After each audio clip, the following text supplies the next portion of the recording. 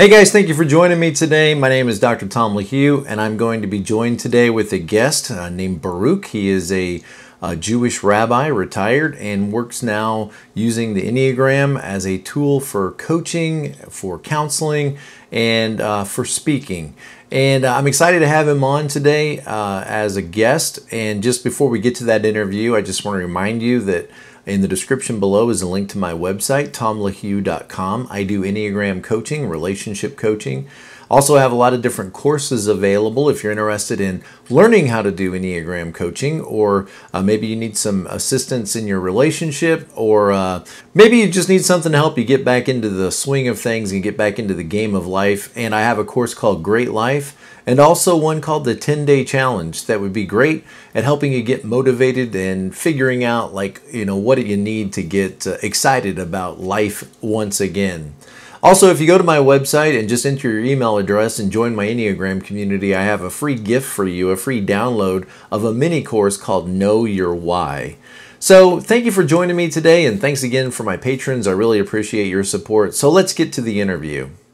Okay, welcome guys. I've got a guest today named Baruch HaLevi. He goes by B. And Baruch, I'm glad to have you on my channel. And you also are a fellow Enneagram person. Tell me a little bit about yourself. Tell me about your Enneagram type and maybe how you came across the Enneagram and what you do. Absolutely. Well, I'm just honored to be on your show. I've watched so many YouTube videos and listened to your podcast for a long time, and just really appreciate the pioneering work you've done. That's why I reached out to you. And again, just great honor to be here. So thank you. My language, and I'll tell you why, I respond like an Enneagram 8, the challenger. At least that's what I call it. Do you call it the challenger? Yeah. Yeah. My wife calls it the 8-hole, but I've heard that. The challenger.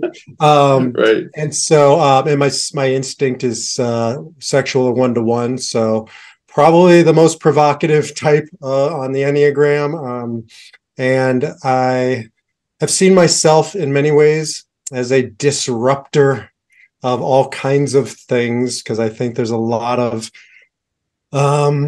divinity, a lot of spirituality, a lot of meaning that comes out of disrupting status quo. And so I've been disruptive since I was a little kid, and I learned how to channel it. I hope, or at least I'm learning how to channel it in more constructive and productive ways.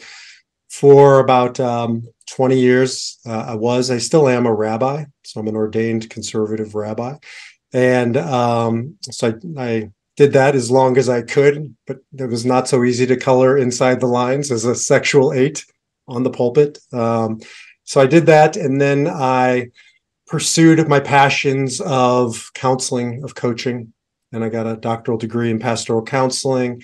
And then I focused in on my true mentor and teacher in this lifetime. His name is Viktor Frankl, pretty well known for one of his books, Man's Search for Meaning, but father of logotherapy. It's a school of psychotherapy that says meaning and spirituality must be at the center on our journey of wholeness and healing. And so years ago, I got trained as a logotherapist, and that really brought together my work around the Enneagram. So I started exploring the Enneagram 30 years ago, but I studied it through Kabbalah, Jewish mysticism. It was introduced to me in that vein, a lot of overlap. And then what I started to find was my interest was gravitating more towards Enneagram than Kabbalah, though I still really hold that near and dear to my heart.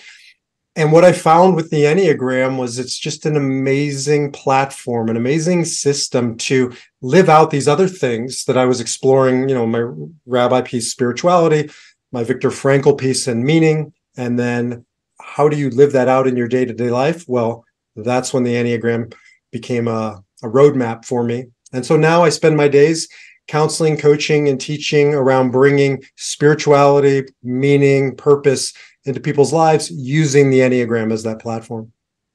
Great. Okay.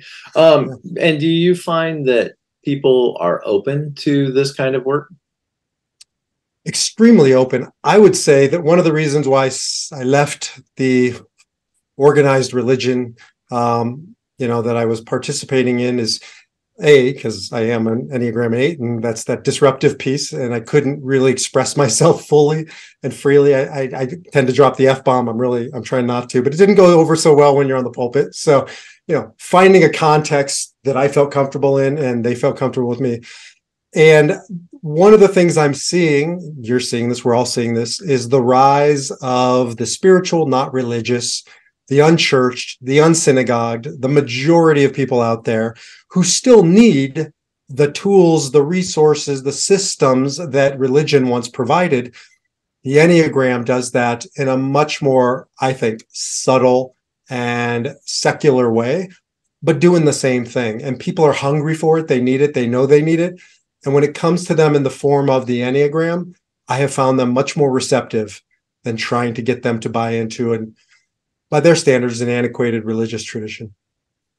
Well, yeah, because, people might just immediately say, well, I'm not Jewish or I'm not Christian, so I guess our conversation's over, or I guess you're going to try to convert me. And this allows us to have spiritual natured conversations without necessarily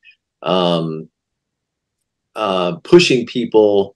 What I found is people are willing to talk about their personality. And as soon as we start to talk about your personality type, we're talking about things beneath the surface. We're talking about soul things like the motivations and sins that drive our behaviors. And that's been my experience as well. I've heard that throughout your podcast. You have a very spiritual thread that's usually non-sectarian, non-religious. I mean, I've heard Christianity come up here and there, but it's a universal message, as is Christianity, as is Judaism, as is all these isms.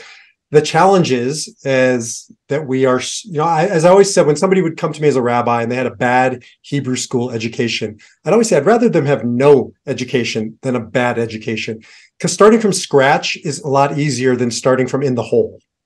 Yeah. And you say the word sin, and half the people have gone, uh-oh. But if you say passion, they say, what's that? Well, they're the same thing with a different word to present them. Yeah. I know that maybe I don't have as good a respect for how icky the words Sunday school or Christian might be to, or how off-putting it might be to people who either had a bad experience in a church or synagogue, or just have a negative perception because they've bumped into some ugly versions of Christians and they're out there. Yeah, religion in general. But, as I always say, a teacher of mine once said, divorce or marriage done bad leads to divorce. And very few people say, well, I'm not going to get married because my parents were divorced. But religion done bad ends up as, I'm not going to do religion. As opposed to the antidote to bad religion is good religion, or bad marriage is good marriage. And so I don't really care. To me, it's semantics. If we want to deliver it through this universal platform called the Enneagram, great. I just care that the message gets delivered. Because, I come from the Jewish tradition, obviously, and there's no God. There's no G-O-D. Try and find G-O-D anywhere in the Hebrew scriptures. It doesn't exist. There's the Hebrew names for God, and there were 72 of them in the Bible, according to the mystics. Why? Because God doesn't have a name. So let's not get hung up on what we call this oneness. Let's just get into that oneness. I feel like the Enneagram allows me to get to that conversation a lot quicker. Yeah. Yeah, you can find some commonalities with people and get beneath some of the defensive structures, or actually expose the defensive structures that each type has, and see the blind spots. And when we see those blind spots, hopefully we can, become aware of them and maybe learn to move past some of them. Now, with that said, I do think one of the dangers of the Enneagram is the same danger I see in organized religion, which is turning something that's vibrant or energy into something that's static, right? That is the downfall. That's idolatry, according to Kabbalah, is to make the one, right, the God, whatever you want to call God, into a fixed image, into a fixed entity. That's idolatry. And I see the same thing that does happen in the Enneagram world, where it becomes a box, and you're in the box, and this is who you are, and this is what you are. And to me, that's no different than bad religion. That's bad Enneagram. Yeah. Sometimes I'm amazed when I actually, because when I do videos and read and watch videos and learn, but then when I actually really watch people that are a specific type, I'm often surprised. Like, I see a 1 doing the wrong thing, or I see an 8 being very compassionate, or even allowing themselves to be manipulated by other people, or a 9 being very harsh. And you think, okay, the Enneagram is really helpful at some basic structures, but at the end of the day, people are unique, and people come in all different versions of 8 and all different versions of 9. And as well as I do, we don't have a number. We have all 9 of these. These are fundamental energy patterns in the universe. And I would argue in Kabbalah, there's a thing called the Tree of Life. Maybe you've seen it. It's got all these circles. There's 10 of them. And somebody said, that's where the Enneagram and Kabbalah break down, because there's 10, there's 9. There's not. There's 10 on the Enneagram. The circle is the 10th, right? We are all trying to get back to that oneness. We live in a world of brokenness.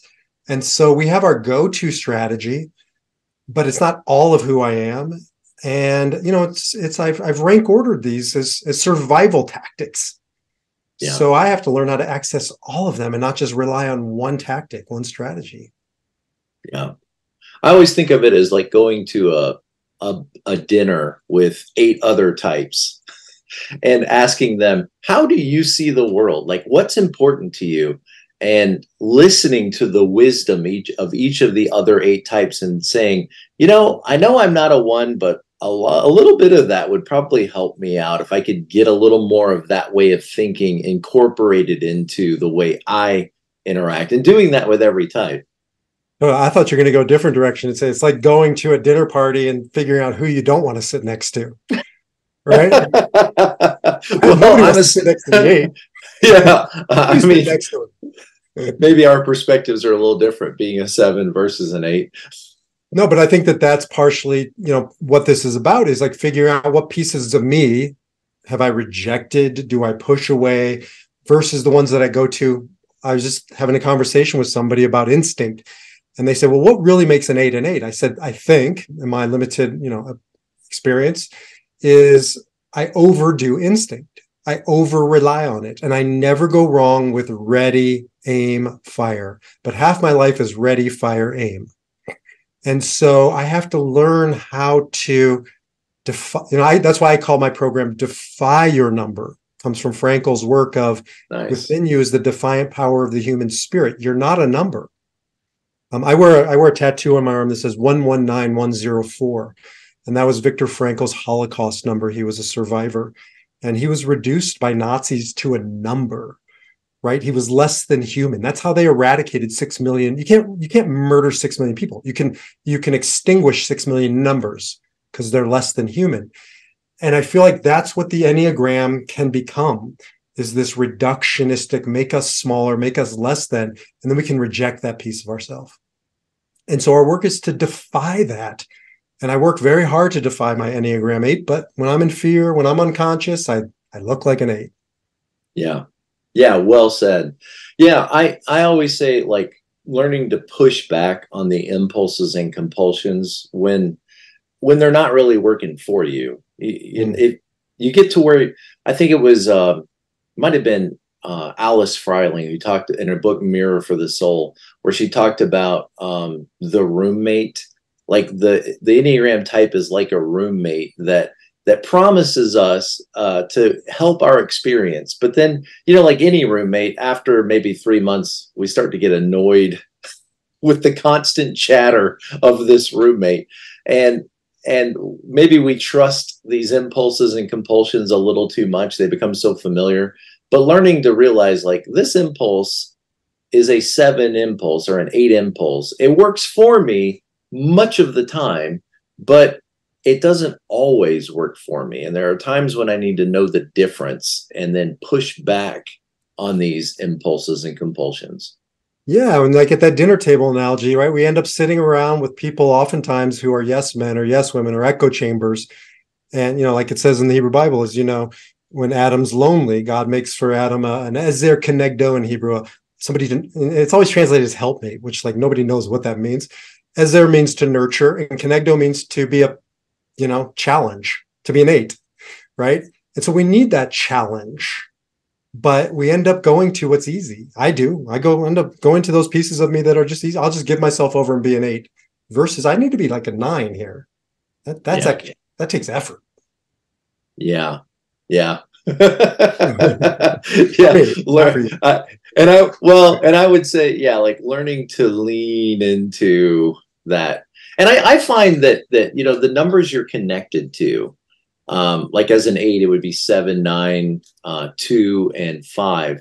Like a good place to start with people is to think about what those types would say to you. And this gets particularly helpful when you think about your less dominant wing and the number you integrate to. Like in your case, if you put a 9 and a 2 together and you said, what advice would you give Baruch? How would you steer him a little bit differently? That becomes an excellent source of inspiration for a discussion, at least. Totally. Like even when you say that, I think 9 and 2, my work with 9, because I have a lot of 9 and 2 clients, is to teach them or help them or empower them how to say no and feel good about it. No. Boundaries. No. For an 8, that's like second nature to me, right? I got to learn how to say yes. Right. Yeah. Or to say, it's fine. It's okay. I don't need to fight it. Yeah. Right. Peace. Right. Exactly. Yeah. But I love listening to you because you've defied that 7. Like I don't think, oh, Tom's a 7. I can't put you in that box because even before we began, I said, you don't even feel to me you dress like a 7. I don't know too many 7s who wear black t-shirts, right? Like it's not bright enough and hopeful enough and optimistic enough. So I feel like I know your instinct, you said, is a social 7. Right. Counter type, but still I can feel that work that you've done on yourself. I imagine your 20-year-old self looked very different than this version. Yeah. Well, I'll feel the 7 impulse. And there are times when I just let it go and I just act on it because I feel like, okay, this is a good time to be ridiculous or a good time to be lighthearted or to raise the energy. But then there's other times when I've had to learn the hard way, like, okay, it's funny, but maybe it's hurtful. So I don't want to upset the people around me. I'm still learning that lesson. Yeah, hurtful humor is up in that 7-8, corner right up there. It's true. Right. Okay. So tell me about the work that you do with people. You do coaching. You also do some speaking and that kind of thing. Yeah, no, I'm my primary identity these days is a logotherapist. Again, logos means meaning, so meaning-centered psychotherapy. So I do a lot of, more therapeutic counseling work, but I've merged into the Enneagram world. So I do see myself now just as much as a coach, bringing the Enneagram together with meaning-centered principles. And so really using those two things, coaching individuals. I've been doing a lot more executive coaching. We talked in a previous conversation about the corporate space is really ready for this system, I think, in ways that they probably weren't 10 years ago.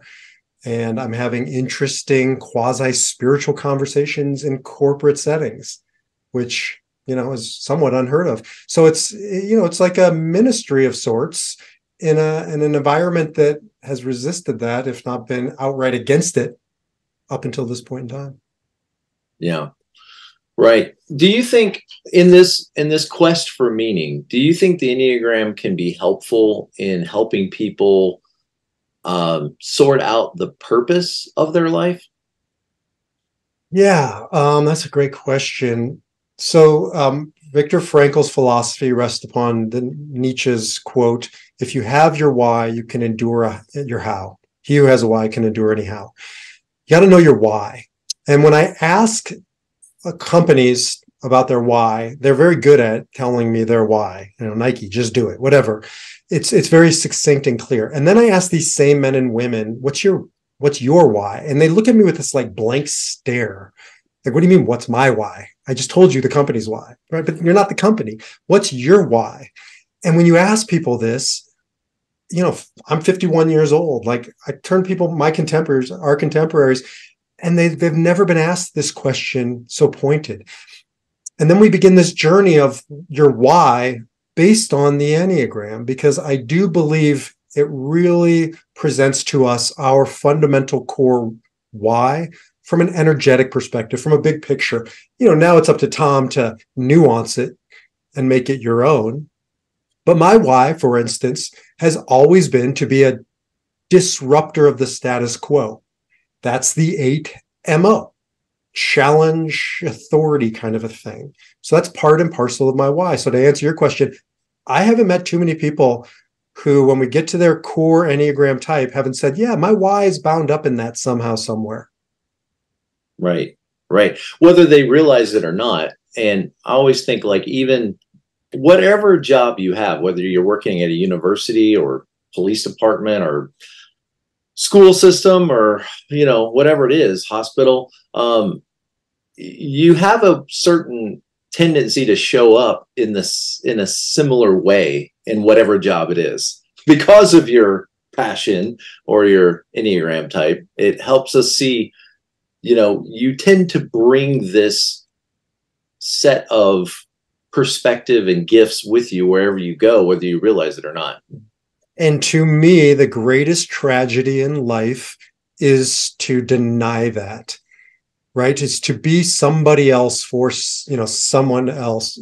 And here's an example. I've ended up working with a bunch of social twos, but twos, not the typical two, but still twos, the helper relationship. They happen to be in corporate settings. They also happen to be all men. And they have been like fish out of water their entire careers. They're super successful, but they've believed they had to push that piece of themselves to the side to be more three-ish, to be more corporate. And what we've been working on is, can you get back to the corporate setting on your terms and nurture and be a mentor and be relational?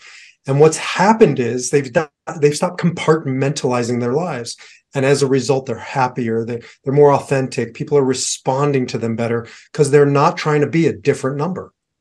Yeah, I love it. I get chills just thinking about that.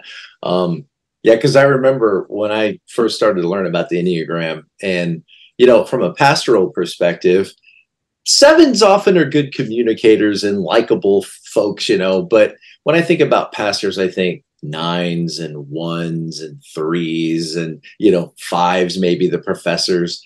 And I had to just realize, like, okay, I am who I am.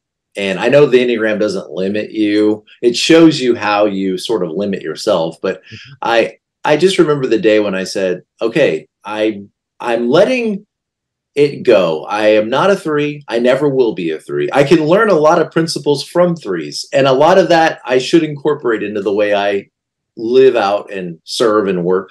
But I am a 7. I just am. And I have to be okay with that. And I'm just going to try to focus on being the best 7 I can be, rather than berating myself that I'm not more like a 1 or more like a 3. True. I mean, it's a coming out of the Enneagram closet, right? Like, this is who I am. Like, and I have to be this way. There's a teaching in the Kabbalistic tradition about a guy named Zusha, a famous teaching, who's standing in front of God and he's worried about the day he has to stand in front of God. And all the students say, what are you so worried about? You're a great man. And he says, I'm not worried that God's going to ask me, why weren't you more like Moses? Or I'm not worried that God's going to ask me, why weren't you more like King David?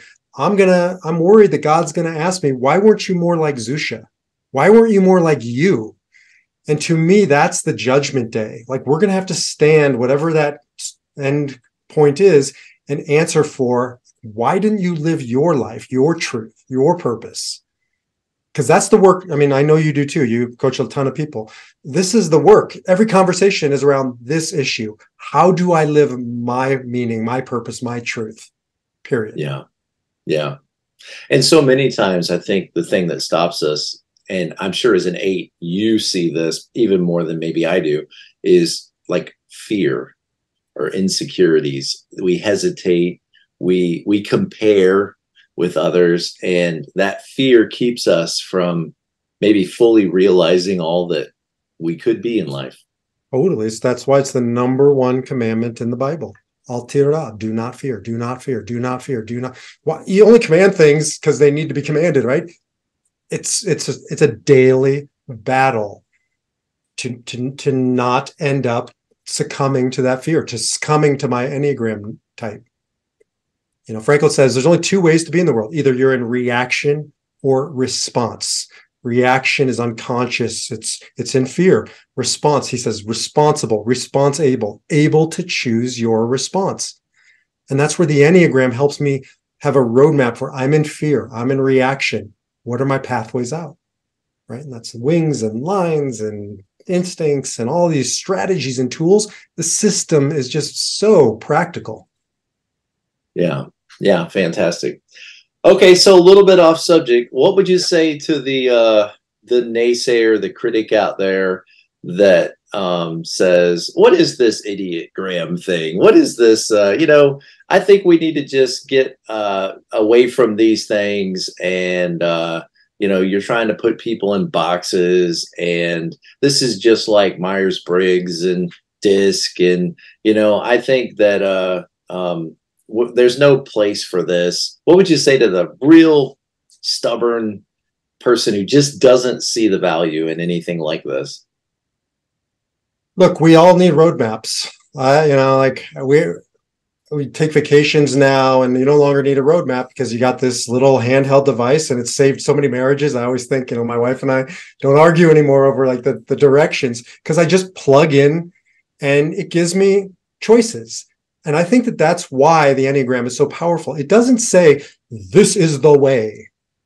If you look at, with all due respect, Taoism and Judaism and Christianity and they all have the way. In Judaism called halakha, and Tao literally means the way.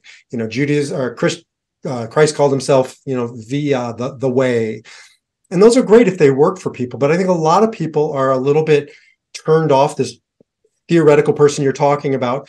This is the way. And I would argue that the Enneagram is not saying that at all. In fact, it's saying the opposite. If you don't have a roadmap, if you don't have this new version of a roadmap in your hand, you're going to end up going the way you've always gone, right? The same way. And a teacher of mine once said, a routine is a rut, and a rut is a grave with both ends knocked out. And that's, you just live in this rut.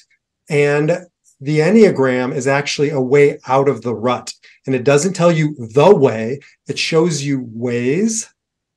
And now you have choice. And I haven't met anybody who doesn't want choice. I was just at Starbucks. The person in front of me, like I wanted to shoot, they got like a venti triple half calf soy latte with 2 Splendas and extra foam and extra hot. And I'm just sitting there going, that's choice gone like wrong, way off the deep end. But like, what about some clear-cut choices in our day-to-day living so we don't end up in that rut? Yeah. Wow. Well said. Yeah. He didn't stick around long enough probably to hear that. You're listening. Right. And as a 7, I appreciate that, options or choices, because until you see the plays that you're always running, you don't realize like, oh, other people do this differently, or other people value other things more than the stuff that I value. And now that I see the plays that I'm running, and there's 100 other plays that I could run, I always say in coaching, when I'm doing, like, we're talking to students going through the coaching program, I always say, you want to ask yourself when you're talking to somebody, what is the problem? Like, what is the problem they're upset about? It might be that their kid's not making it in life and they're worried about them, or that they're not sure whether to take this job or that job, or their relationship, their marriage isn't doing well. What is the problem? And then the second question is, why does this problem feel like a problem to this person? Because there's other people that maybe have that same problem that they just roll with it, or they solve it, or they work through it, or they just ignore it. But sometimes the Enneagram, I think, helps us to see sometimes what's going to feel like a problem to you and why it feels like a problem. And then it'll show you sort of the natural impulsive ways you try to solve your problems. And then it will also start to suggest, you know, there's 8 other different perspectives out there that might solve that problem very differently or think differently about the problem than you do. Totally. And that's why, you know, people all the time will give me some version of what that theoretical guy, you know, you challenge me with gives me, which is, doesn't it reduce people to a number? Like, aren't you doing exactly the opposite? You know, you don't want to reduce anybody. You got this tattoo, never again, the Holocaust. I won't be a part of anything that turns somebody into a number. Aren't you doing that very thing, B? The exact opposite, because it's John Gottman who wrote Yes. Love Languages? Oh, yeah. Gary Chapman. Yeah. So Love Languages, until that book came along, I didn't even think about there are different ways that people experience love. I just assume, you know, like the world thinks and moves like me. Now I can see people, you know, right?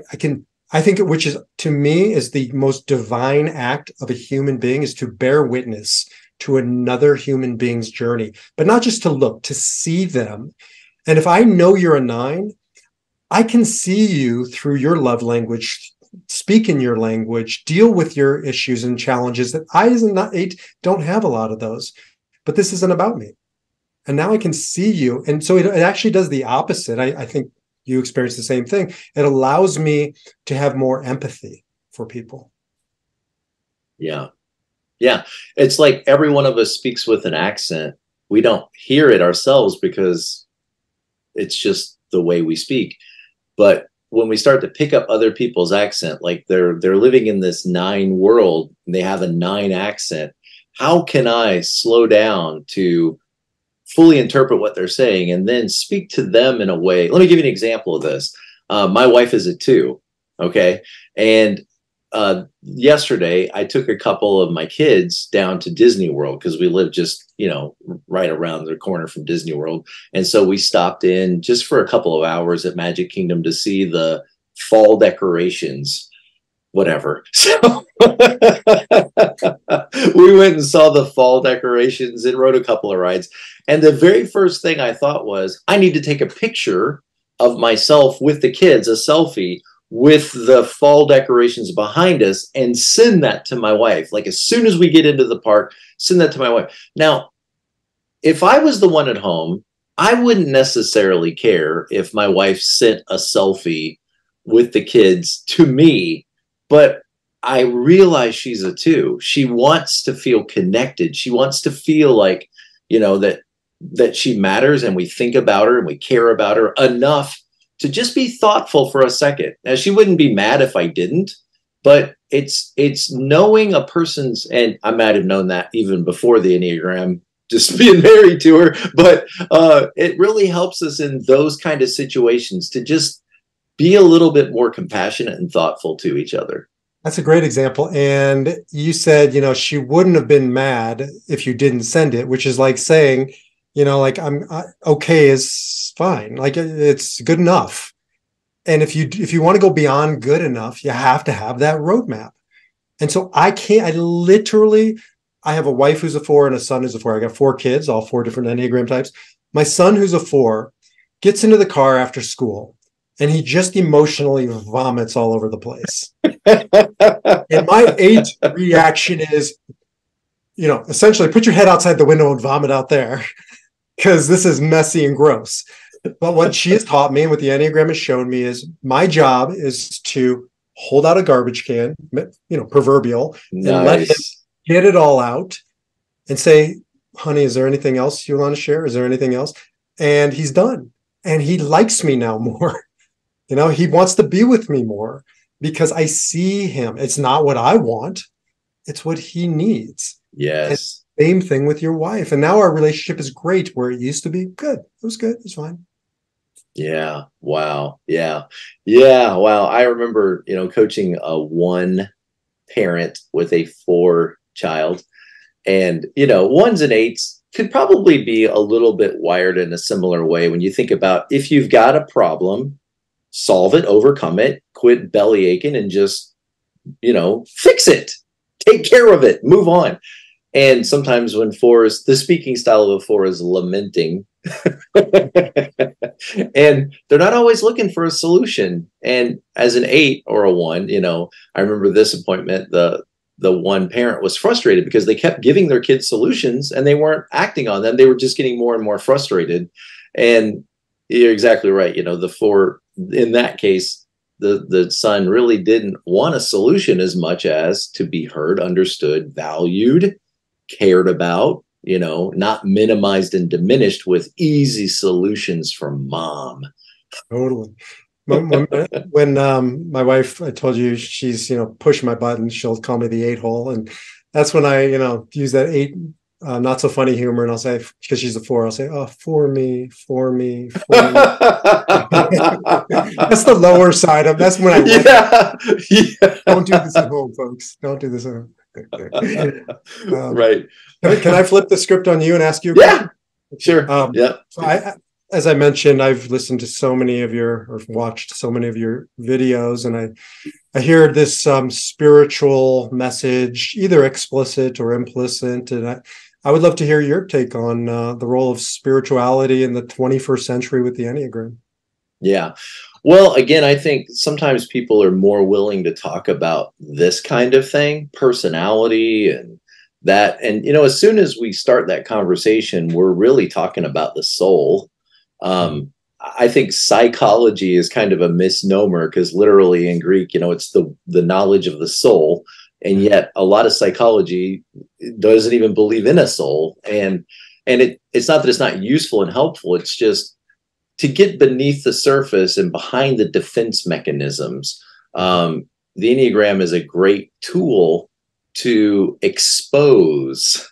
And exposing doesn't feel good. I mean, when you first learned about the Enneagram, it feels humiliating. Like, I don't know that I want everybody to know this about me. Gluttony? No. Anyway, so I feel like it's a great tool to get that discussion going.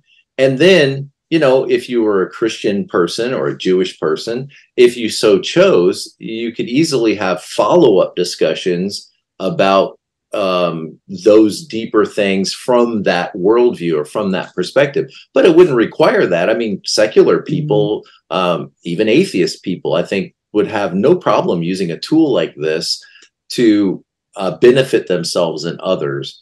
But many of the people I've talked to come from a Christian background, a Christian worldview. And even some of them, I think, have found a new realized importance in systematic faith after encountering the Enneagram. And that's always exciting to see people, once it's kind of like dominoes, once that first domino gets pushed and people start moving in a spiritual way, there's no telling where it's going to take them. And for some, it may take them much further than others. So I grew up in Nebraska. All my friends are evangelical Christians growing up. I was the token Jew. So I'm very comfortable in, that world. And at first, some of them were like, what's this devil worship, right? I saw that picture of it online, that Pentecost thing, or what? Not Pentecost, the pentagram. Pentagram. I'm like, right. Guys, this is from your tradition. Like, this thing probably grew out of a Christian mystic, desert experience thousands of years ago. And they start the defense mechanism will start to come down. The interest starts to grow. But what I've seen is I have a lot of clients who are Christian. It actually strengthens their faith. I've seen only strengthening of faith, not of pitting the Enneagram against the church. Has that been your experience? Yeah. Well, whatever our religious solutions are, we all have the same problems. Who are we? Where do we come from? What's the meaning of life? Where are we going? I mean, everybody asks or should ask these deep philosophical questions, and it would change. Most people's lives would be forever changed if they would stop long enough to ask those questions. Just give it a week. I find people spend more time planning their vacation than they plan their spiritual life. And so just pausing long enough to say, who am I? where did I come from? What is the meaning of all this? Where are we headed? What's it all for? Just those, autumn kind of questions could transform many people's lives, and have transformed many people's lives. And I know you've seen this too. It's sticky, whereas most Christians are Christian on Sunday, most Jews are Jewish on the high holy days. What happens the rest of the time? Like, what are you using to embody these universal principles? And I see, like, my kid who's in college uses the Enneagram, albeit to meet girls, but nonetheless using the Enneagram. But I was just counseling my mom, who's helping my stepfather transition to the next world using the Enneagram. He's a 9, she's a 2. So she wants him to die on her terms, right? And he wants to die, as a 9. And like, can you use it to exit this world? Can you use it in parenting in this world? So to me, that is the most important thing, is it's just sticky. I haven't found an area of life where it doesn't work. Yeah. Well, and once you see it, I always think of those magic eye posters from the 90s in the mall, where you would look at this blob of colors and then all of a sudden a dolphin would pop out.